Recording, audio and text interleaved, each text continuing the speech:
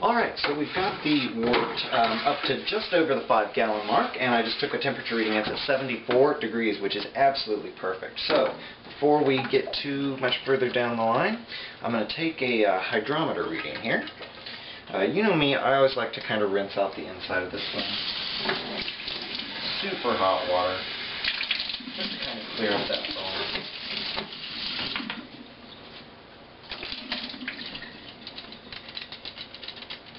So, if you guys are just tuning into this for the first time here, this is the first series you've seen of mine. This is a thief. You put it into the brew, and you pull it back up after just a second, and it pulls a sample of the wort right up like that. And then we take our hydrometer, which measures the specific gravity of the liquid that's inside of it, and this first reading is what we compare to the final gravity reading. That is basically the way to figure out our alcohol content. So, let's give this, you put it in and you give it a little spin to knock any bubbles off.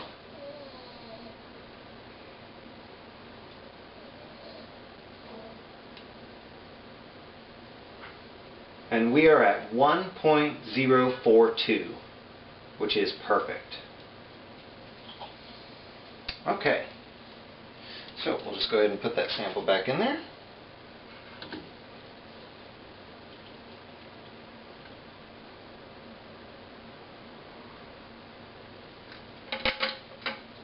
Set this aside. Alright, and then we will get our yeast. Alright, so we've got Jerry in place, and he is going to do the ceremonial yeasting of the brew. And we just he'll just sprinkle it right across the top there. And I usually take the spoon and sort of pop it down in just a little bit to get it going, but sprinkling it right on top. There you go. Perfect. Alrighty. So then, yeah, like I said, I just kind of tamp it in here a bit, just to kind of get them rehydrated quicker. You can go through the whole process of getting them, putting it in a glass of water and, letting it rehydrate for 10-15 minutes. You can do that. You don't have to. I don't particularly see the purpose of it, so. Alright, so we've got that in place there. Now what we'll do, we'll take our lid, get it in place here. Actually, I'm going to slide this over. Oops. Get it lined up where I want it here.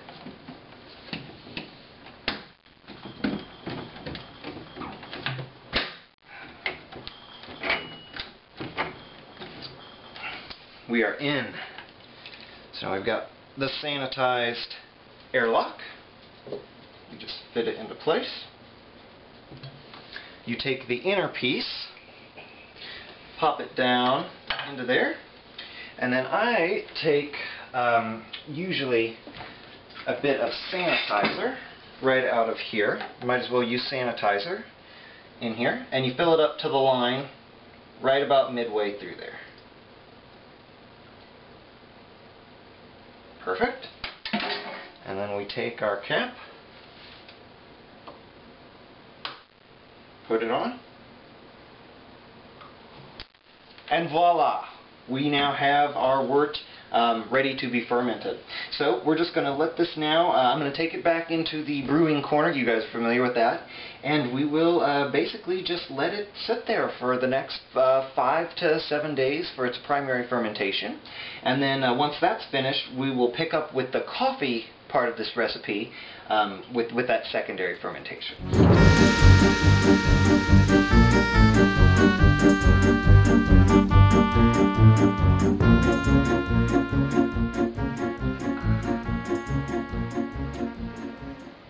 Oh yeah. Oh yeah. This is the oatmeal stout. Man, this thing is getting good as you give it a little bit of age. It's amazing what the difference 4 or 5 more days can make. You guys got to try this one.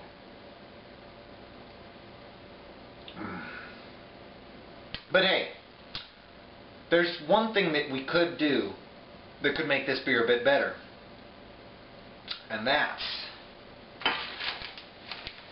to add some coffee. Welcome back, guys. We are doing now the racking of the Java Stout from the primary into the carboy, and it's at this point in the process that we add the coffee. They call for it for you to brew 8 cups of coffee with all these beans. So you make a very, very strong brew and you add it right to the secondary fermenter. I do not have a drip coffee maker, so I'm actually going to be making it with a French press. I'll have to do it in 2 intervals, and so what I've decided to do is to brew the first batch of coffee, add it to the carboy, and then get my beer racking. While the beer is racking, I'll get the second batch of coffee going, and then we'll add the second batch at the very end of it. So kind of just stagger out when I'm adding all that coffee to the secondary. So without further ado, we've got to get the water here heating up. And I've got my coffee grinder here plugged in and ready to go. So I'm going to go ahead and divide these up into two separate bags. I'll put half in here. We'll put half just in a cup to hold it until I can get to brewing it after we've racked the beer into the carboy. And we should be good to go. So, see you guys in just a second. First steps first, get that away from the hot flame. Duh, Joe. It's been a long day at work, what can I say? We're going to take this bag here. I'm just going to cut the whole top right off it. And I'm just going to sort of hold half of them in and let half of them go.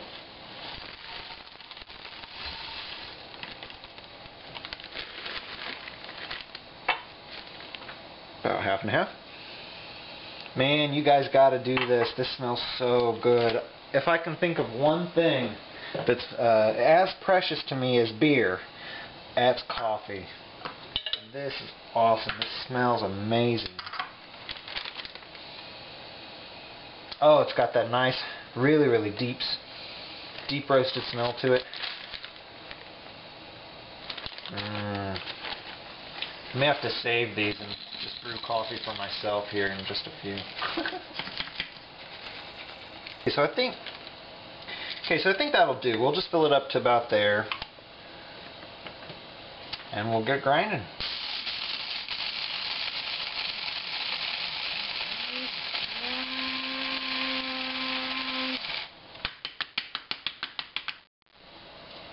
Gravy.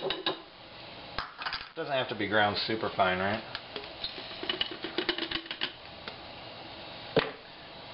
Oh my gosh. And when this is ground, guys, it smells so good.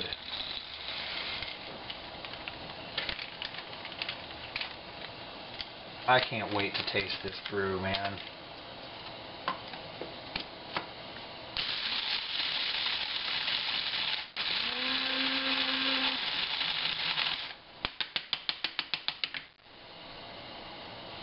Groovy. A little coarse, doesn't matter.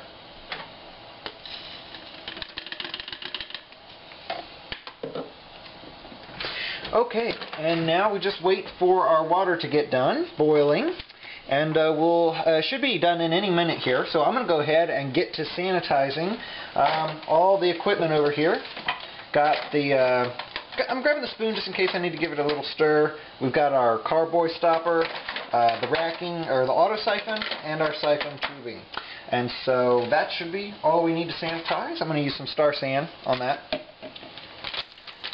Okay, so our water is done boiling. I shut it off just a few seconds ago. You need to give it a second to cool down so that way it's not boiling temperatures when you put it in to hit your coffee when you're using these French presses. So, without further ado, we'll put this nice piping hot water right onto it. Perfect. Got a wooden spoon here. I always use the end. I don't know why. It's an old habit of mine, I guess. There's all kinds of different schools of thought when using one of these French presses, is to not stir. I always give it a stir at the very beginning to sort of get all the coffee wet. And then I let it set for a few minutes. And then right before I actually press it, I give it another quick stir. So that's all that needs. Now we'll wait about 4 or 5 minutes until it's done brewing, and we'll pour it off.